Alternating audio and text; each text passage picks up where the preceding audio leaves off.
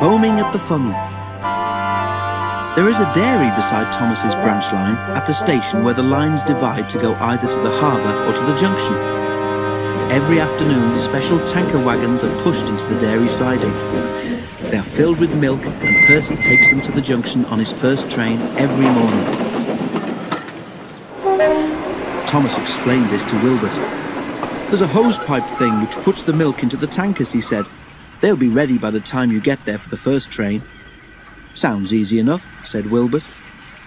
Thomas told him a great many other details too. Wilbert listened carefully, trying hard to remember them all. Next day he enjoyed himself. He was a much more powerful engine than Percy, so he found that he could cope easily with Percy's trains. The trucks behaved well too, which was a help. "He's strong, he is," they muttered to each other. "Don't upset him. You never know what he might do to get his own back." One day, Wilbert took loaded stone trucks to the harbour. On his way back with empty ones, he stopped at the station by the dairy and pushed the empty trucks into a siding. He left them and set out towards the junction, pulling just a few vans.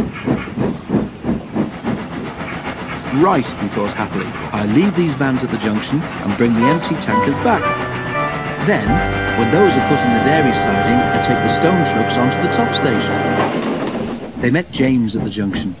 James knew who Wilbert was, of course, and asked how he was getting on. Wilbert chatted excitedly about the jobs he'd been given to do that day. "Sounds as if you're enjoying yourself," James said, "but it's best to take things slowly at first," and he puffed away. Wilbert continued his journey and reached the dairy station easily, but his fireman was worried about water. "We should have filled up at the junction," he said, "but you were busy chatting to James." "Never mind, we'll get water here." The tankers were at the end of the train, so all Wilbert had to do was push them into the dairy siding. Then he drew forward and stopped beside the hosepipe.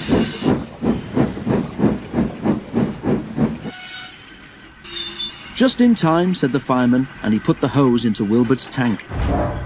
As he turned the tap, the driver spoke to him.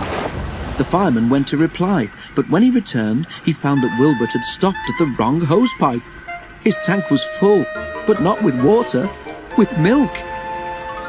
"You'll be foaming at the funnel if any of this gets in the boiler," gasped the driver. Quickly they put out Wilbert's fire, and the fireman telephoned for help. Thomas came as soon as he could and pulled Wilbert back to the top station.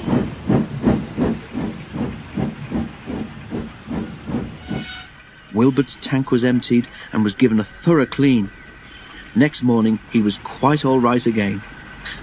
"You and Percy make a fine pair," laughed Thomas. "He had the porridge and you had the milk."